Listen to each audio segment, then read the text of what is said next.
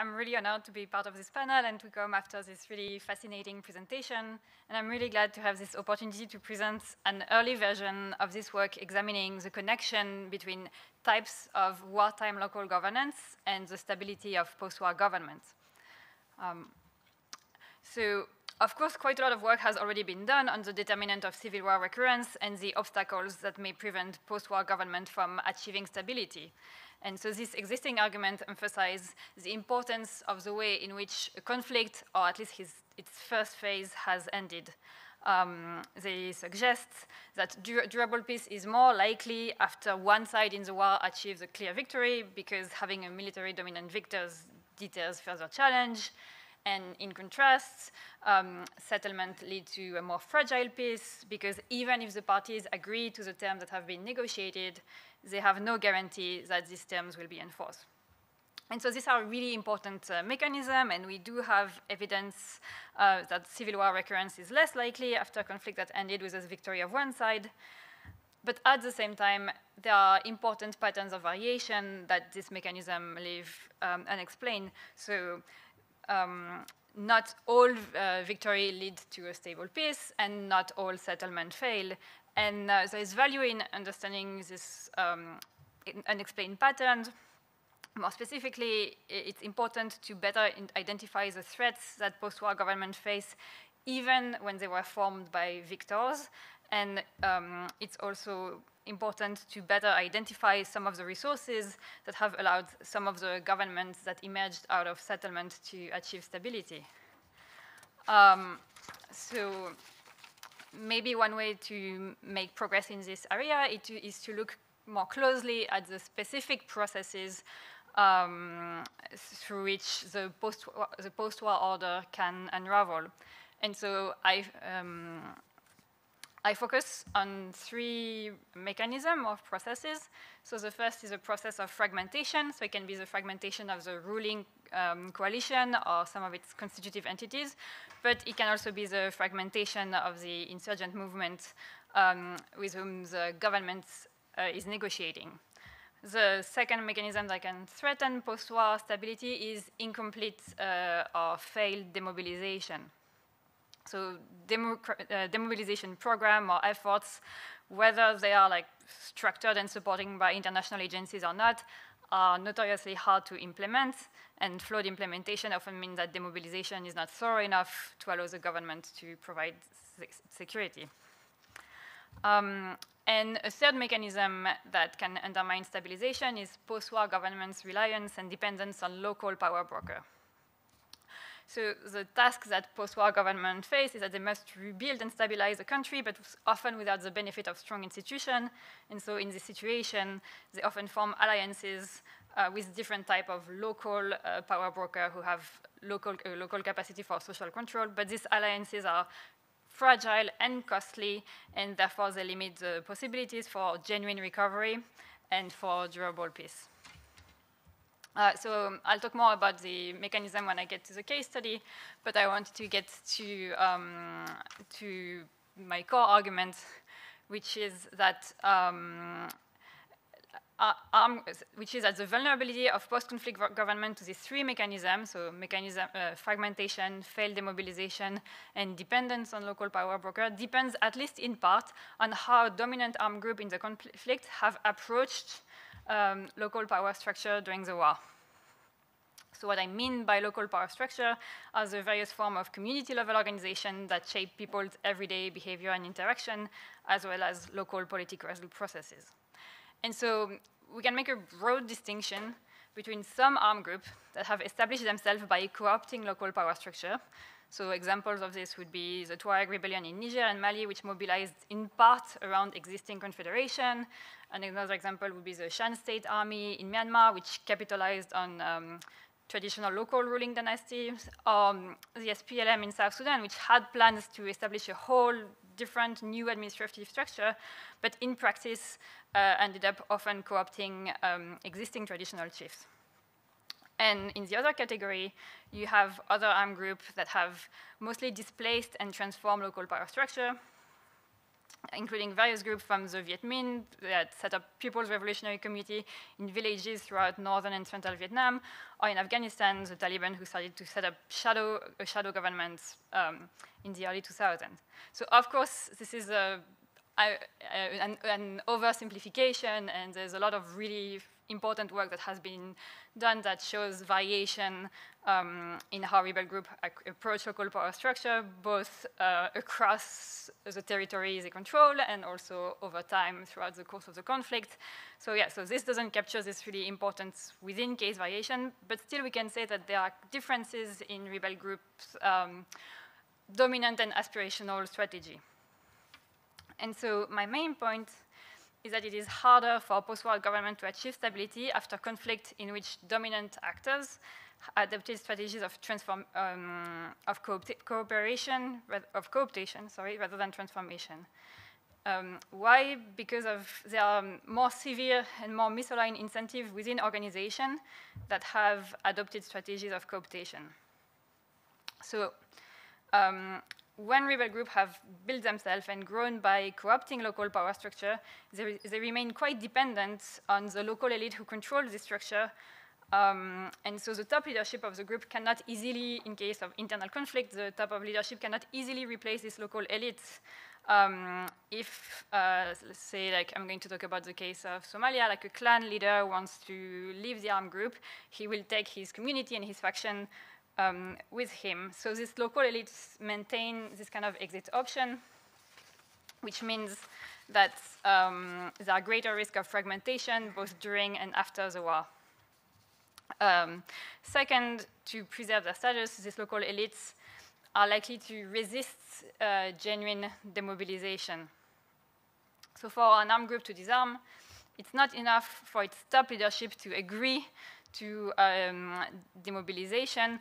An important condition of successful demobilization is the presence of an institutionalized integrated chain of command that is committed to the effort and that is recognized as legitimate by the fighters. And so in organizations that grew through a cooptation, these conditions are less likely or unlikely to be present. Finally, when armed groups adopt strategies of cooptation, it's then difficult for post-war government to consolidate power and rule autonomously. This is because the elites that have been co-opted become strong men that can be effective rival to the post-war government. And when, on the contrary, armed groups have used strategy of transformation, they've already replaced strong men by strong organizations that they can then that can be then key levers that allow them to rule autonomously. So that's the theory of the mechanism, that the degree to which post-war governments are vulnerable to fragmentation, stalled demobilization, or lack autonomy depends in part on the extent to which armed groups during the war have co-opted rather than transformed local power structure. So how can we look at this empirically? So one way to do this, and this is still a work in progress. Oh, sorry, I didn't manage it. Oh, sorry, that was the wrong sign. I was like,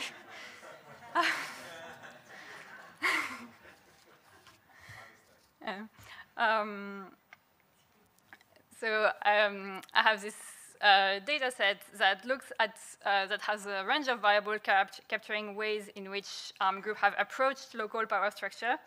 And so I've documented both practice in which they have transformed this structure by creating new institutions, by redistributing land and assets, by empowering disempowered group, and practices through which they have co-opted. And so the plan is to look at whether we see some kind of connection between these wartime practices and the likelihood of civil war recurrence. But for today, I want to present evidence from a comparison between two cases that ended similarly with a victory of the insurgents, and yet the post-war government had extremely different trajectory. So in both Ethiopia and Somalia, insurgent groups overthrew the incumbent regime in 1991. And so in Ethiopia, a coalition of rebel groups led by the Tigray People Liberation Front overthrew the regime of the Derg.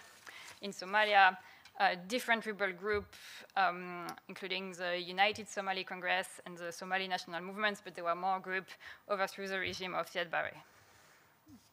So in Ethiopia, the rebel coalition that came to power stayed in power from 1991 until 2018, and it's been it's been a period of severely constrained political right for the country, but also a period in which the government was able to enact successful reform leading to lower poverty and better access to basic services. And throughout this period, there were localized conflict and mass protests, but none of this conflict became an existential threat to the government. In Somalia, the level of violence did not really decline after the fall of the previous regime, even after the UN sent a mission to enforce the ceasefire, and the transition government was not formed until 2000. It remained too divided to agree on the path forward. It was replaced by a new transition federal government, which was not really more successful at restoring stability. And if we zoom in at this period that immediately follows the war, we see the role of the three processes I mentioned earlier, so fragmentation, incomplete demobilization, and dependence on local power brokers.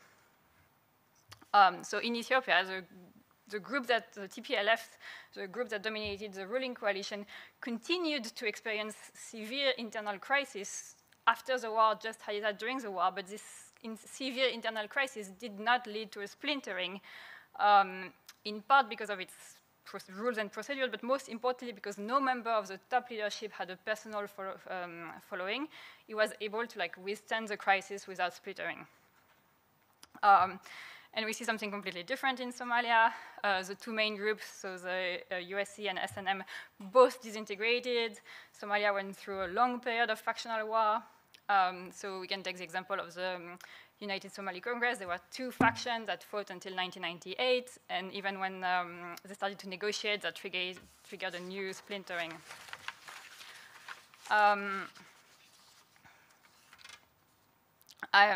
I'm probably not going to have time to go through all the mechanisms, but I wanted to say something about demobilization. So the TPLF was able to demobilize a lot of the insurgent troops, and the troops that were not demobilized were integrated in the national army. And they even arrived at a situation where the insurgent troops agreed to fight under the leadership of national army officers, meaning of the officers of the army they had just been fighting a few years earlier. In Somalia, the insurgents were unable to demobilize their fighter. There are many examples, but even in Somaliland, which is now viewed as this part of Somalia that achieved a kind of order or stability, there was so little control of the insurgent faction that they ended up abusing their own clan or the clan they were coming from. So two very different paths, and the question is, do we have evidence of a connection or continuity to wartime mode of local governance? And largely, we do. So I want to start by saying a few words about the TPLF strategy of local engagement. So the TPLF established its support base by dismantling the existing village-level political structure, replacing them with new popular councils, and then it used this council to enact a very radical land reform program, like redistributing land, which is one of the most consequential and radical reform you can enact in an agrarian society. And so this reform helped the TPLF build a robust support base. It helped the organization recruit during the war, but it also helped with demobilization because then there was plots or land that the fighters could go back to after the war. And in Somalia, the mobilization process was very different. Initially, there were efforts to establish each of these organizations as multi-clan organization that would be based on a shared political platform rather than on clan identity. But these attempts mostly failed, and they failed for a range of reasons. Some of them was because the government strategy was to arm clan faction against each other, but also it failed because once they transitioned from mobilization to actually taking arm against the government, they assessed that it was more efficient to build combat units around clan lines than to try and recombine the units they had. Yeah, so thank you, Sam. So those were the main points I wanted to touch on. And to conclude, I want to say briefly a few words about some of the theoretical and practical implication of the distinction I was making. So one theoretical question that it might be relevant for is there's this question of whether new wars are different from previous war in that they contribute to the erosion of state institutions rather than state building. Maybe that distinction can help us look differently at the question of under what conditions do wars make the state, and one of these conditions may be that the dominant actors have initiated political process that undermine rival of the state. And finally, there's also this argument that has been made sometimes that foreign intervention prevents a return to stability by preventing the emergence of a clear victor. But as we've seen, insurgent can defeat the adversary without having the capabilities of achieving a secure peace. And so, yeah, I'll stop here. Thank you very much.